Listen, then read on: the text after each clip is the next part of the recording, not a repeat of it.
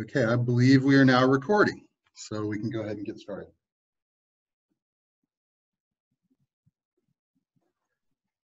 Hello, welcome to Fall 2020 COVID in Service. Fun, fun. I am coming to you live tonight from the LRC. I am in room 314, which is the Liberal Arts multipurpose room. I am using a virtual background on our new green screen. And I may change the virtual background here in a moment, and maybe we'll use a different one. All of you are, of course, invited to come to LRC 314 and use this space. We have the green screen here. We have a teleprompter. We have webcams. We have all sorts of stuff for you to make exceptional educational content. So I invite you to come here and to check it out and to join us. And you are more than welcome to use this space. There's a couple of different setups in the multi-purpose room. Of course, one of them has been a conference room, sort of small conference room for us in liberal arts and for some of our students to use. But we've kind of pushed the conference room table aside, and we have a couple of different setups for recording this semester. And I encourage you to make use of those. The primary purpose of our meeting this evening is just to explore ways in which COVID-19 is impacting instruction in liberal arts this semester, and to answer any questions that you might have about starting this semester and about processes or supplies or anything else that might be on your mind.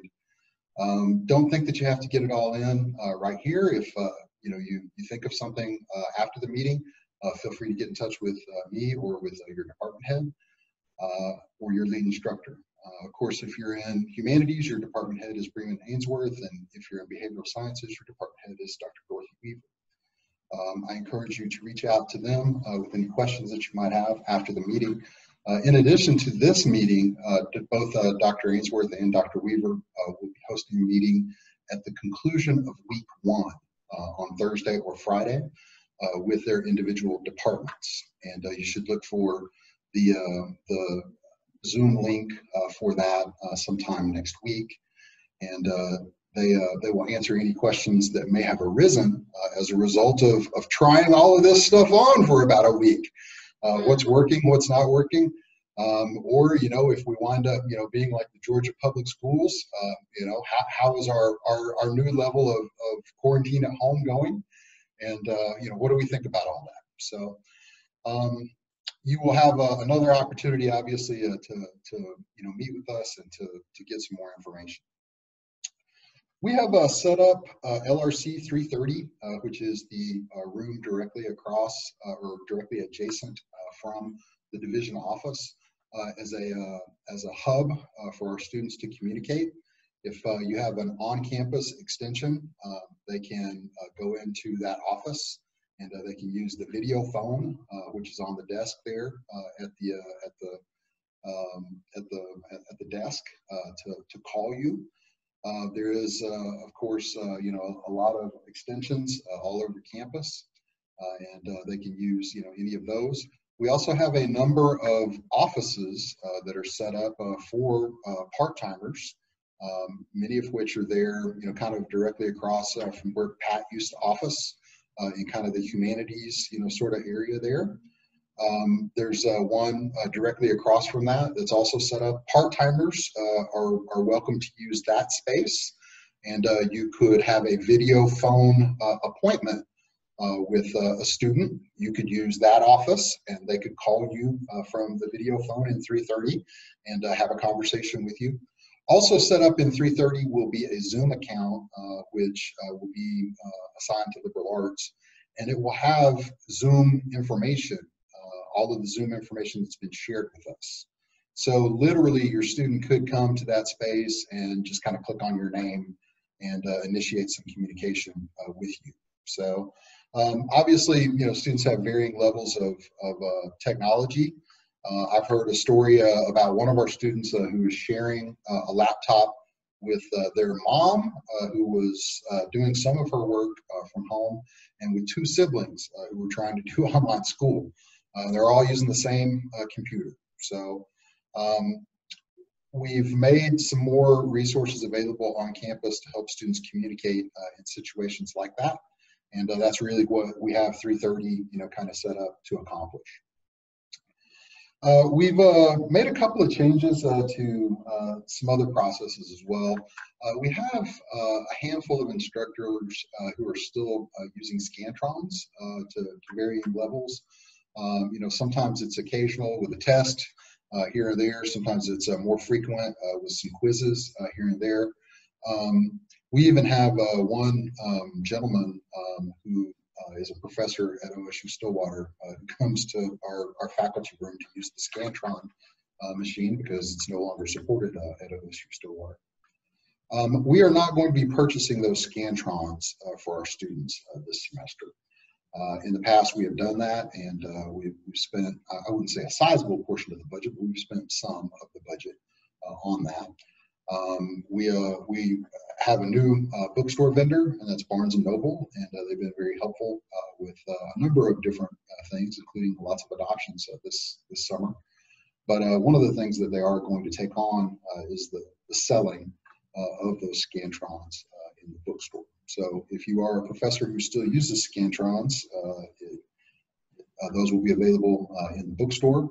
And we're just trying to minimize any support for distributing paper things to the students and taking those things back up and then running them through something that might potentially aerosolize the virus in a commons area. So we're out on Scantrons this semester. In keeping with that, my next point that I wanted to talk to you about was just kind of, safety. Obviously, the less you come to campus, the more safe you are. The more you can continue to shelter in place, the more safe you are. The less materials you take up and physically handle from the students, the more safe you are.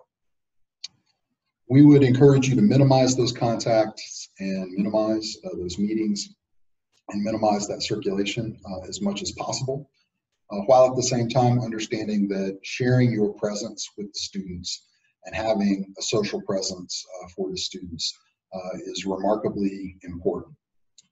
During the conclusion of the spring term, I kind of got to a point in the semester where I felt like I had pretty good online content for what was left in the semester for my last 3 weeks. And I was kind of getting, done with, the Zoom stuff and setting up a space and, kind of figuring that out, clearing something off and dialing in and Zooming. And I put it out there to my students, whether or not they wanted to continue to Zoom since there were good online video resources for the remainder of the semester. And almost universally, they all said that the Zoom meetings were good for them and that they appreciated it and that it was something on their schedule and it kind of helped them sort of organize what was going on. So I think that Zoom meeting and whatever level of connection that does afford us with our students is important. And I think that it's important that they know that we are available for communication through that medium. Would encourage you to minimize trips to campus, would encourage you to minimize your actual physical trips to the classroom. And I've sent some correspondence to that effect a couple of times this summer. I think I was fairly forceful in my last attempt to communicate my preference about that with everyone. I don't typically communicate with a whole lot of capital letters in a lot of my correspondence, but I did put some capital letters and some exclamation points in that particular correspondence. I think the number one thing that all of us can do to stay safe is to come up here as little as possible. When we are up here, to attempt to stay in our offices or attempt to stay in the recording space and attempt to socially distance as much as possible.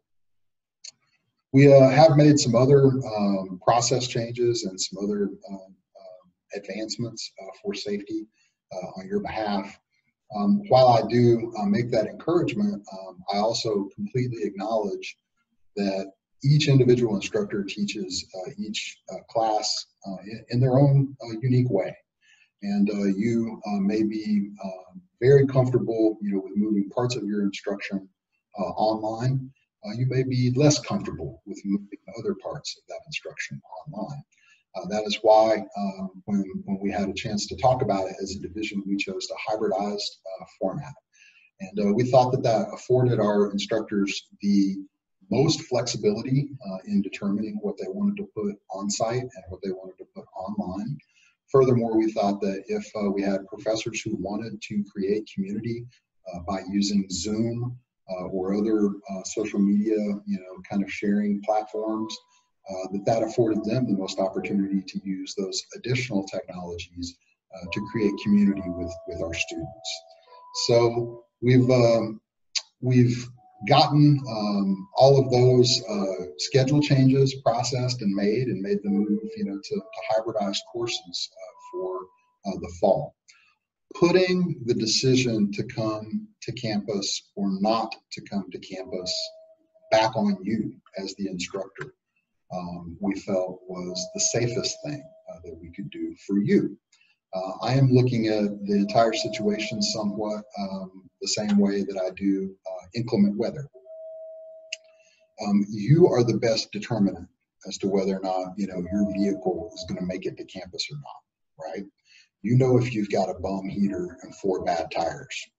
Well, conversely, you know that you're a type 2 diabetic and that you're, technically obese, and whether or not, this is a virus that's got your name on it, or, something that you think that you could, pretty easily fight off. That's your determination, and we wanted that flexibility for you, and we wanted you to be able to make some of those decisions for yourself. Conversely, I am encouraging a very liberal attendance policy this semester. A little bit later tomorrow, I will share a sample syllabus with the division, and that will have some of my attendance language. We are, of course, required to take attendance and to report attendance to the U.S. Department of Education if we fail any students, and they want that for financial aid purposes. Obviously, FAFSA or federal dollars are paying for those courses. They want to know, what the last date of attendance was, and if not, that was an earned F or not. I encourage you to be as generous as possible with our students when it comes to attendance. If you do require a trip to campus, do understand that not everybody is going to feel safe, coming every single day, and that it behooves you to not require our students to show up for those meetings. The reason that I think that it behooves you is once we have an attendance policy in place that is going to potentially penalize students for not coming and for non-attendance, it then becomes, I think, not too far of a logical leap for that student to say, well, I'm going to lose points. I have to go in. I know that we were technically exposed, over the weekend, but I'm not feeling any symptoms. And, we've got this required class. So here I go, I'm gonna head on into class. If we require attendance, it just sends, the message to the students that they've got to be here, pretty much regardless. And I think that you'll find that some of them would put your safety at risk to be in class, and would put their classmates' safety at risk to be in class. So I think that being as generous as possible with our attendance with our students this semester makes sense, and it makes sense from a really self-serving, kind of way, that we don't want to get sick, that we don't want to infect others. So I encourage you to be as generous as possible with both attendance and with methods of contact. I used my cell phone with my students for the very first time. Yes, I am one of those old school Gen Xers for the very first time this spring, and I'm delighted to report that none of the students abused it. They all were very respectful of my number, of my time. They got in touch when they needed clarification, and nobody texted me something crazy at 2:30 or anything like that. Of course, if they had, I can block them on my cell phone. So I afforded them that method of contact, and they didn't abuse it. We've also made some efforts to help you socially distance if you do choose to have a meeting of your hybridized class on campus. The facilities team went through every classroom on campus and applied the CDC formula about square footage to each individual classroom and adjusted the caps on the in-class portions of the enrollment appropriately. In addition to that, you will find a shelf, a black wire shelf has been set up in LRC 331, and that is the division office. And on that black wire shelf, you will see several different rows of cardboard boxes. In one of those, Dr. Weaver has put together a ton of packages of masks, which are in sandwich bags, kind of Ziploc, sandwich bags. So they've all been individually packaged into a sandwich bag. So you have a hermetically sealed surgical mask in the Ziploc bag. If you have a student who comes to campus and has forgotten their mask, or you realize that you actually took your mask out of the car and stuck it in the laundry and forgot it, and here you are on campus and you don't have a mask, you can come to LRC 330 and you can interact with the wire shelf there, and you can get yourself a clean mask, and you can get yourself some wipes, some Clorox alcohol, Clorox wipes or alcohol-based wipes. They have 80% alcohol, which I guess they say 70% is what you need to be effective. So they're 80% alcohol wipes, or they're just straight up Clorox wipes.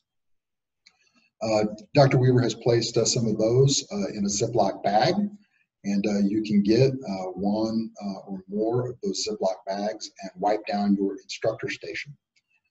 Each instructor, and we have a snazzy visual aid. I've never accused Dorothy of being, a hand model or, Vanna White or anything like that, but she rose to the occasion there. So we have those that are all bundled up, and we've ordered thousands more sandwich bags. And Sharon Fitzpatrick has thousands of wipes and thousands of masks over in central receiving. That is kind of the stopgap with regard to wipes. They have also ordered the gigantic kind of vats of wipes, and they're going to mix their own antiviral solution and pour that into the big, kind of vat of wipes. And they will have one of those big vats of wipes available on each floor where instruction is happening on campus. So there will be centralized wipes coming to a location that you could potentially be teaching from very soon. I don't have an ETA on those. They were back ordered.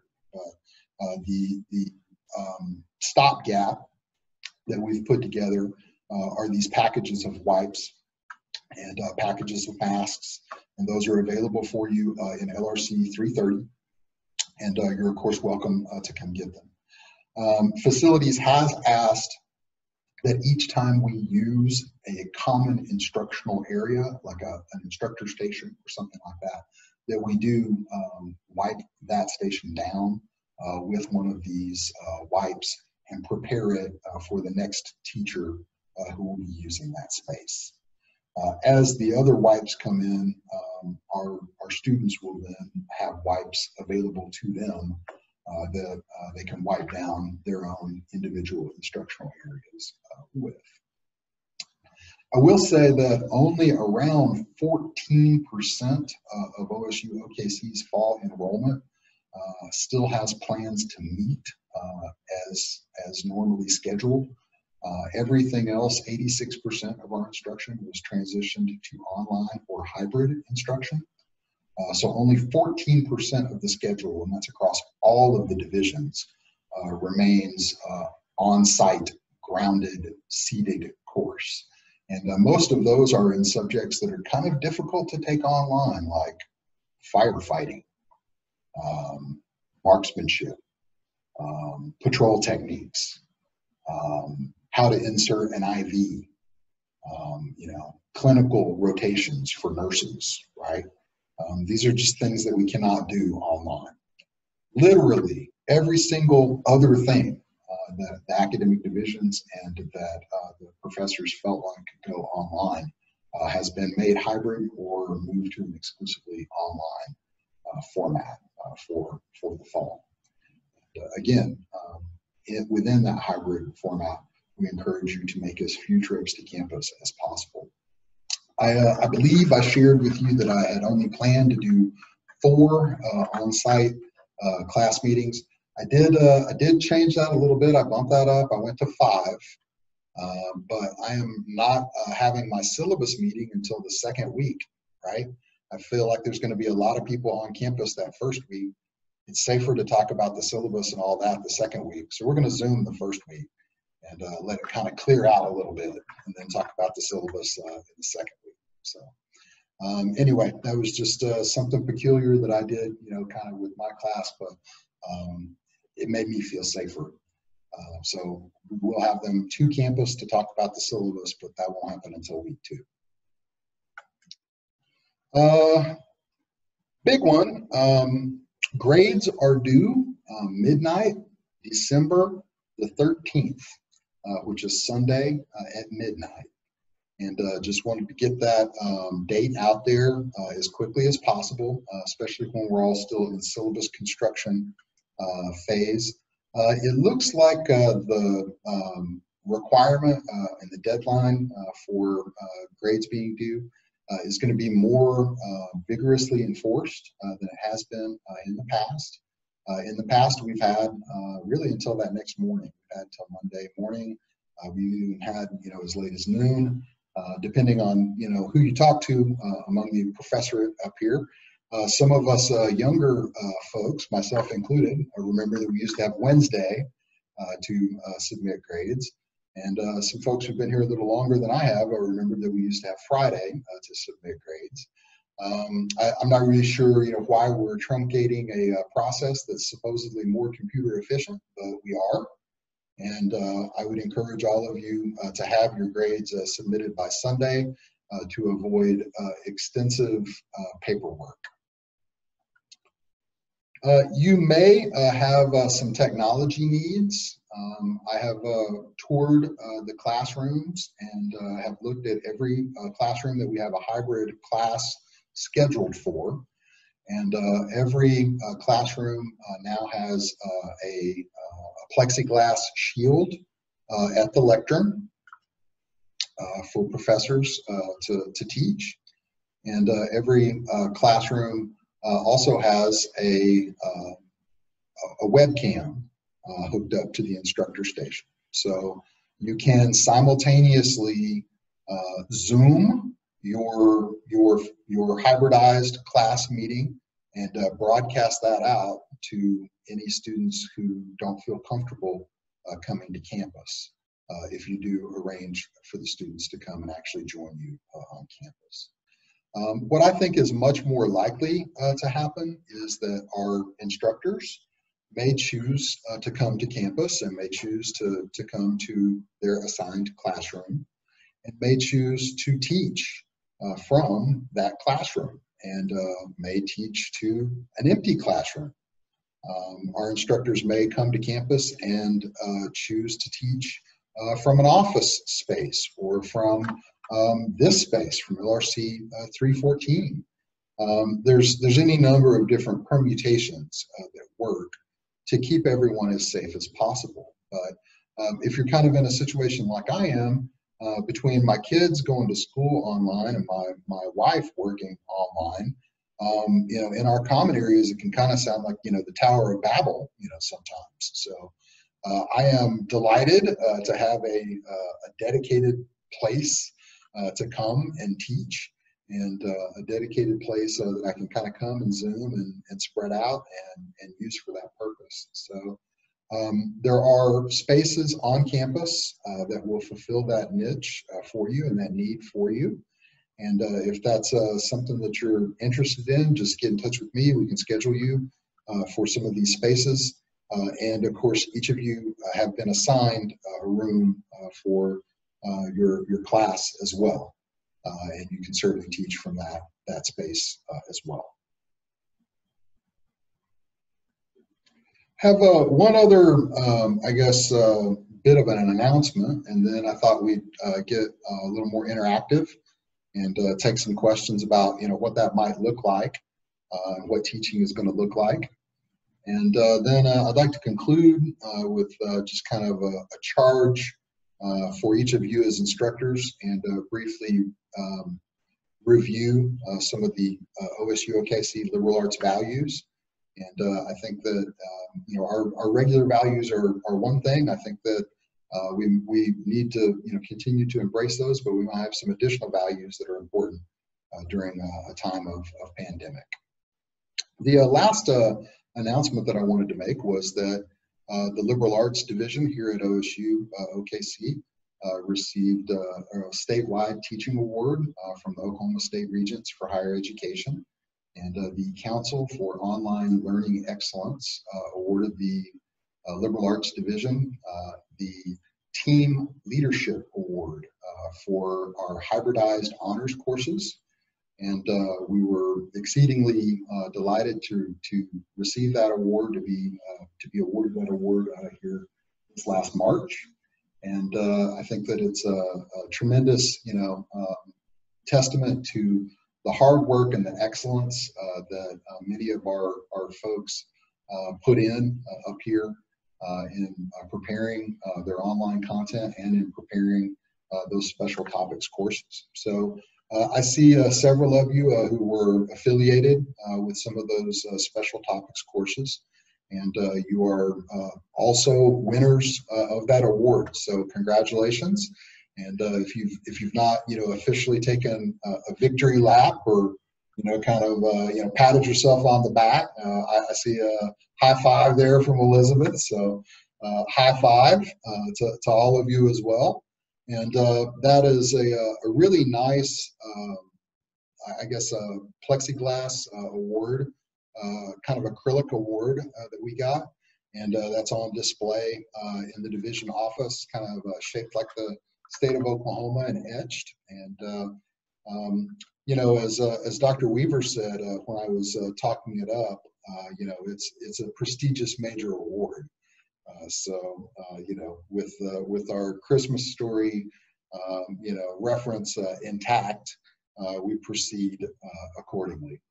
Drop by and check it out, and if you're one of the people who participated in those HIBITS courses, or putting on those HIBITS courses, or taught some content in those HIBITS courses, congratulations, and thank you for your contribution to that.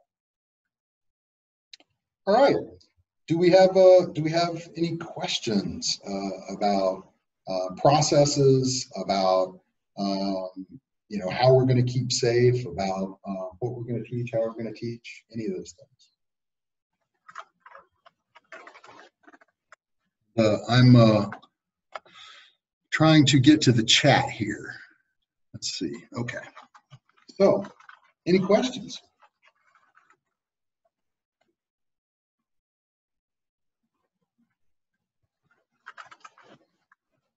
Well, perhaps a question for you. What do you do if a student gets in touch with you and says that they were exposed, and that they didn't know that they were exposed, but they were exposed, and they showed up and they attended your class on campus this last week? What's that process? What do you do next?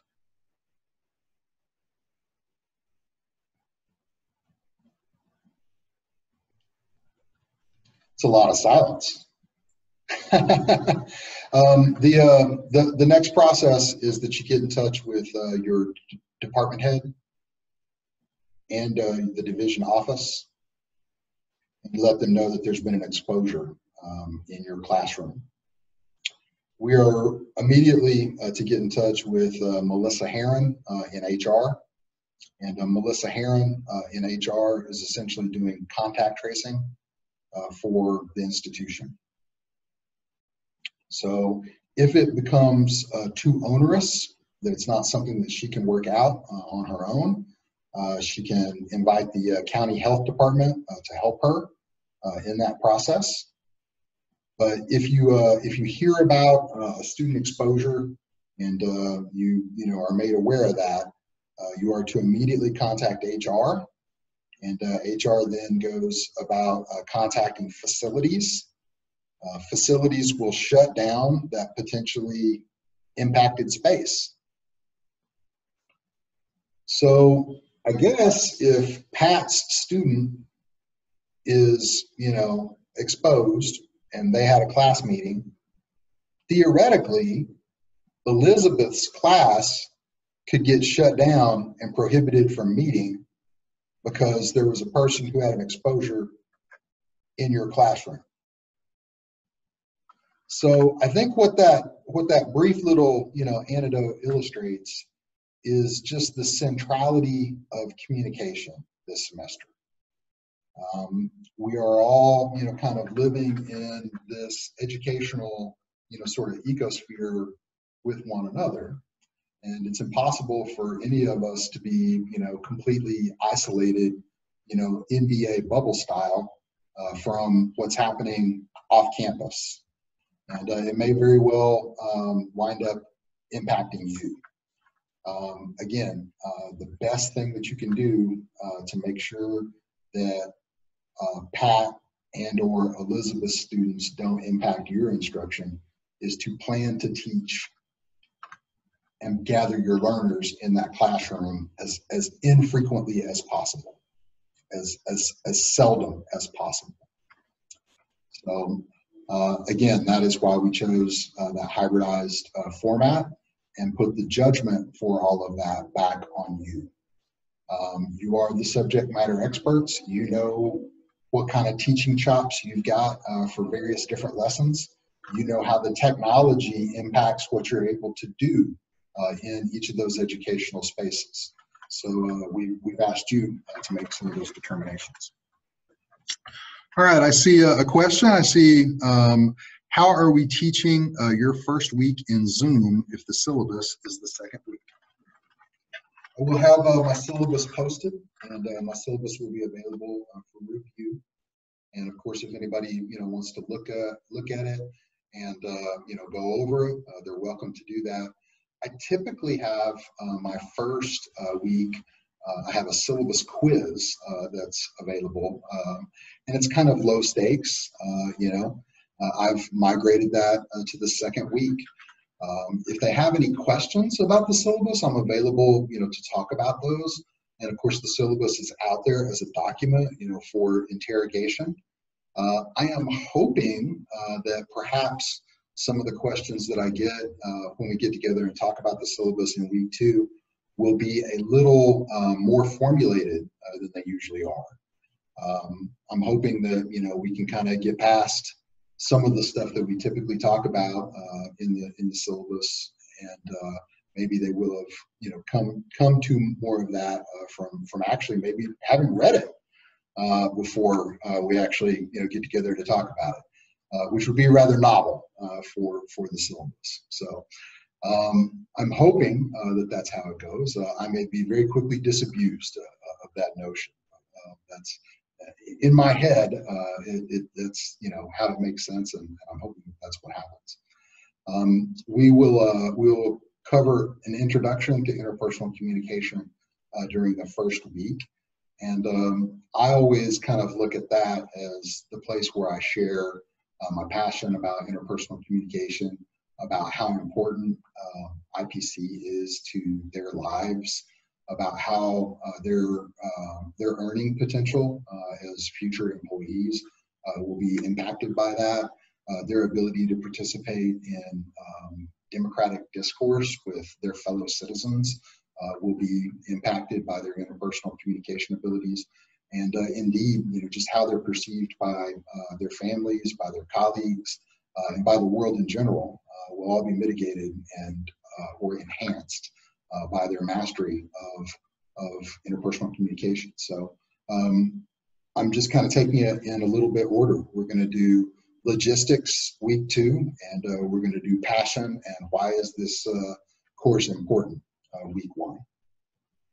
But those are typically things that I get to in the first couple of weeks. Good question. All right, next question. Just for clarity, we ourselves do not contact the other students, nor do we post an announcement, correct? You, I think, are welcome to post an announcement, and you're welcome potentially to contact the other students. I think if that happens in a way, though, that is alarmist, or if it happens in a way that spreads misinformation, then it could potentially kind of lead to more confusion. So I would encourage you to, allow the official process to kind of work itself out. In particular, maybe if it's the first or the second one that happens in your class, right? So let's get in touch, with department heads. Let's get in touch, with the division office, and then we'll make sure that Melissa knows and that students are contacted. The other thing is there's kind of some different gradations, and it's a really good question. There's a difference between like an exposure and between a confirmed positive case. So the guidelines for sitting out are different for each of those. For an exposure, we are typically going to shut a space down and allow that space to settle for at least 24 hours, and then it will be extensively cleaned. And the cleaning crew that comes in to clean up after exposures has backpacks that have sprayers on them, and they're going to be spraying aerosolized bleach or aerosolized alcohol solutions on flat surfaces and disinfecting any of those potentially exposed areas. So we don't know, exactly, how long, some of those places may be shut down. I think some of that kind of depends on duration as well. I think they're saying anything less than 15 minutes, they're not going to shut down. So, but if it's more than 15 minutes, the CDC says we have to let it set for a time.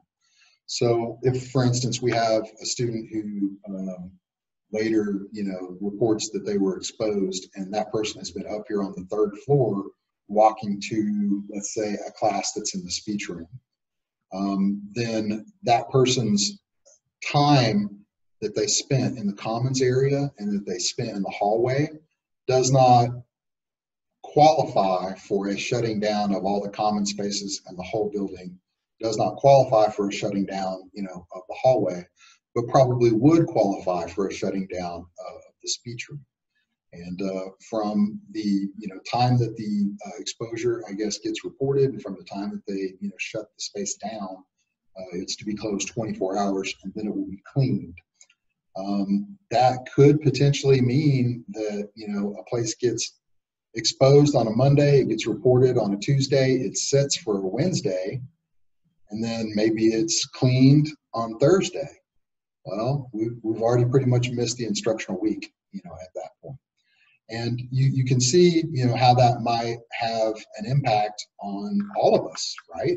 If you were planning on being in that space and you were planning on using that classroom, we either need now to find you a different classroom to go to that hasn't been exposed, or we need for you to be able to teach that lesson online remotely. So I think that having a remote plan and having an online plan, for how you will handle any of those potential instructional disruptions is really, really important.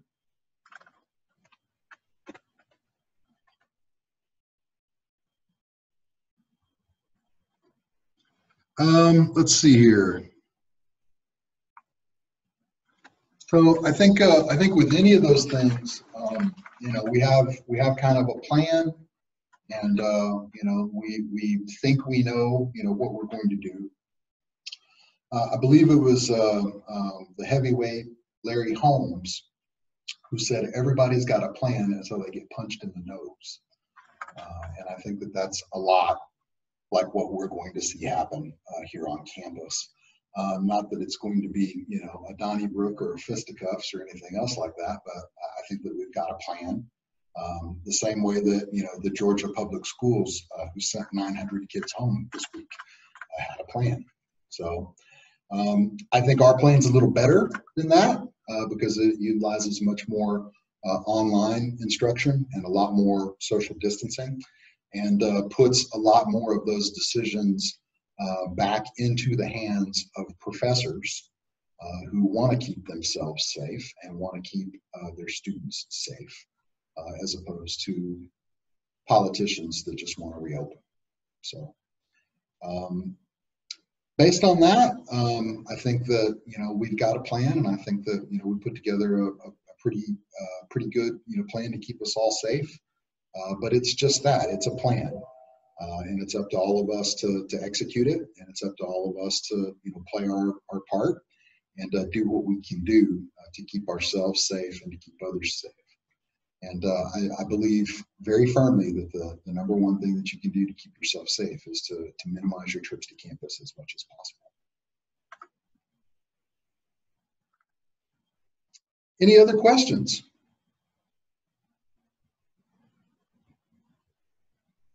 No? Okay. I will share the exposure protocols with everyone in an email tomorrow.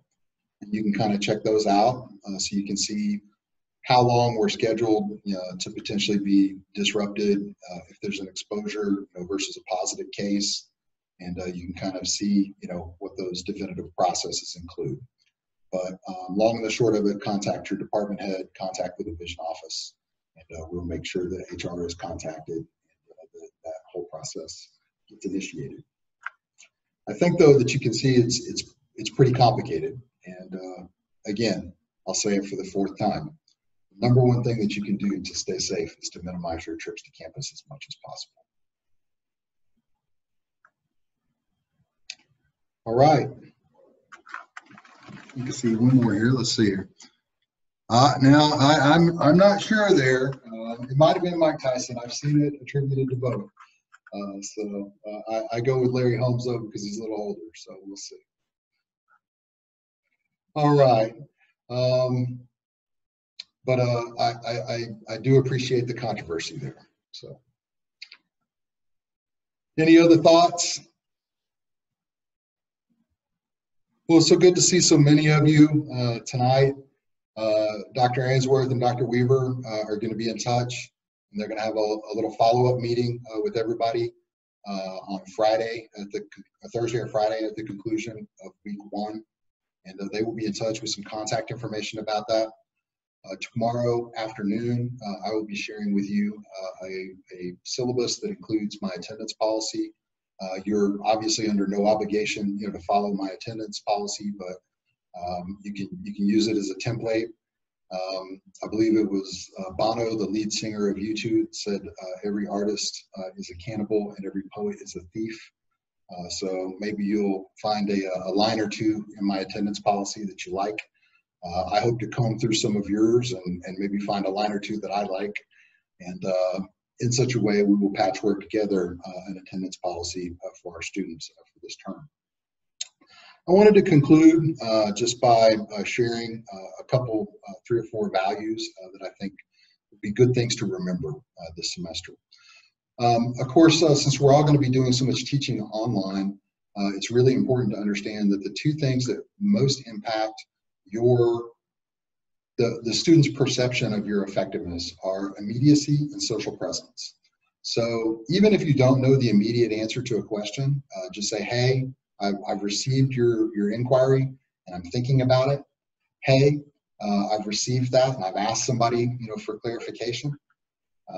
Thank you for your communication. That immediacy, if you can provide that, pretty quickly, students really, really respond to that. They think that you're really, really effective because you demonstrate immediacy. That's also like a nonverbal communication premise, that the more immediacy you show to other people tends to increase their liking of you, and it tends to make them like you more.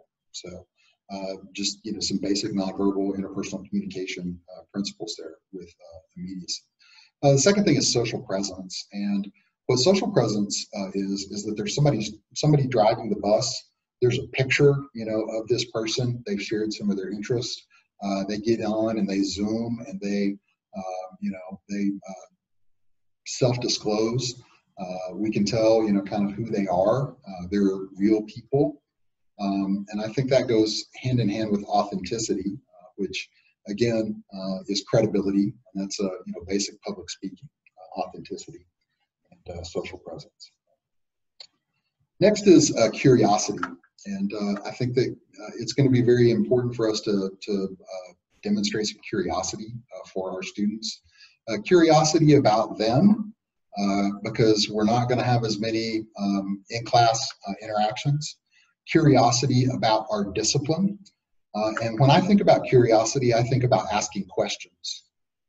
Asking questions of the students. Who are you? What do you dream about? What's important to you? Where do you see yourself? How can I help you get there?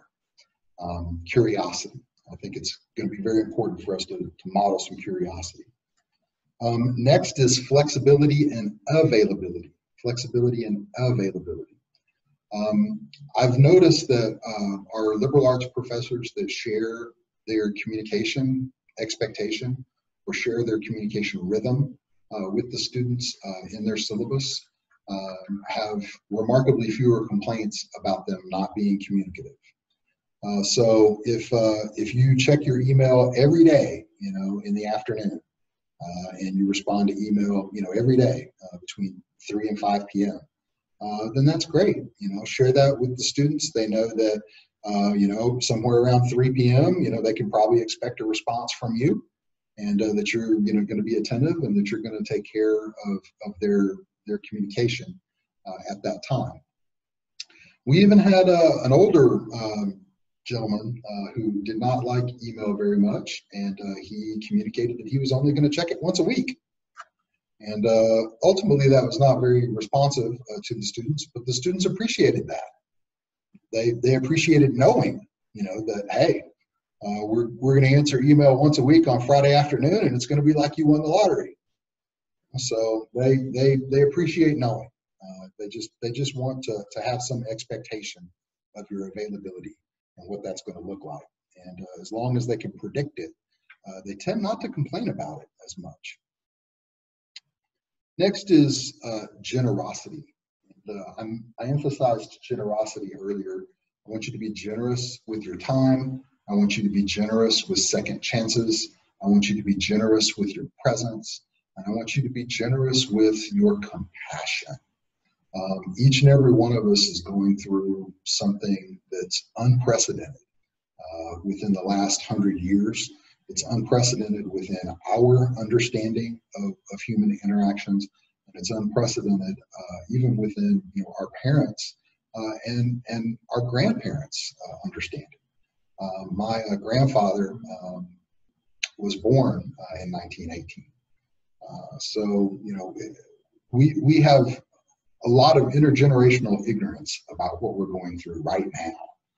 And it's not unusual for you to feel, confused or upset, for you to feel lost, for you to feel losses. You can't contextualize all of those things, at any given time. It's also, I think, really easy to forget that our students are all going through all of that as well, and they may be, experiencing even more anxiety as a result, of some of those situations. So, the less secure you are with your financial resources, the more the COVID pandemic has implications for your psychological well-being. And many of our students really struggle with financial resources. So it makes sense if you put, you know, 2 and 2 together, that more of our students are going to struggle with psychological resources this semester than probably ever before. If you can show up and you can be generous with your compassion, that will be very helpful for the students, and I think for you as well. And then finally, I would say that some really good values or behaviors for us to emphasize this semester, both competency and innovation. Competency in that we're going to take care of the students' needs. We're going to make sure that they've got great material constructed for them, or that's been curated for them. And innovation in that we're all going to have to stretch ourselves a little bit. Just like it felt kind of uncomfortable, you know, waiting out there and saying, this is my cell phone number that I've never given to students before, but these are, you know, unprecedented times, so I'm going to share them. I'm going to share, you know, my digits with you. We're all going to have to innovate, and I don't necessarily know that, you know, sharing your cell phone, you know, information is an innovation. But it felt innovative for me. It felt like I was doing something new. It felt like I was doing something that might, you know, have some negative implications because I wasn't familiar with it.